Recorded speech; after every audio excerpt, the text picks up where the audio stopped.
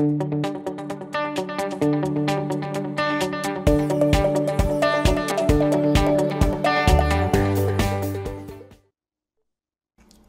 video gives a brief overview of enhancements in the HTML5-based vSphere client when working with PMEM, also known as NVRAM. The vSphere client presents three views of persistent memory, or PMEM, used by hosts and virtual machines.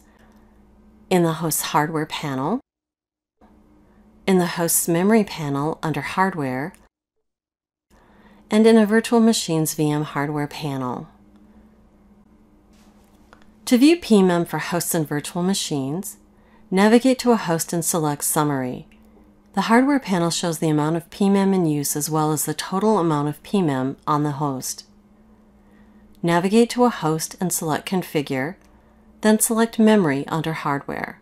The persistent memory panel shows total and available PMEM. Navigate to a virtual machine and select Summary. The VM hardware panel shows the total amount of persistent memory. If a hard disk is using PMEM, the location of the disk is prefixed with PMEM DS. NVDIMM devices also use PMEM. Note that the total amount of persistent memory shown is equal to the sum of the PMEM used by NVDIMM devices and hard disks. When you create a virtual machine, if the host has been installed with PMEM, when you select Storage, you can choose between standard memory and PMEM. Navigate to a host and launch the new virtual machine wizard. In the Select Storage step, choose PMEM.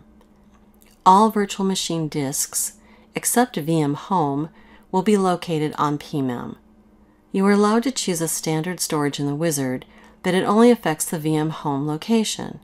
When you choose a guest OS that supports PMEM, you can also add NVDIMM devices. In this example, we choose Linux and VMware Photon OS. In the Customize Hardware step, by default, hard disks are located on PMEM storage. If you add a new hard disk, it also defaults to PMEM storage. If you add an NVDIMM device, it consumes PMEM that is available on the host. When finished completing the wizard, click Finish to create the virtual machine. Review the hard disks and NVDIMM devices that use PMEM in the VM hardware panel. If you add a new hard disk to a virtual machine that has PMEM, the default location is standard storage. You must manually change to PMEM storage. Select a virtual machine, right-click, and select Edit Settings. Click Add New Device and select Hard Disk. Expand the new hard disk. By default, its location is standard storage.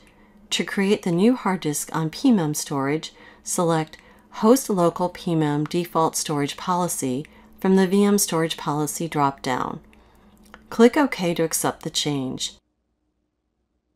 You can view that the hard disk is using PMEM storage in the VM hardware pane.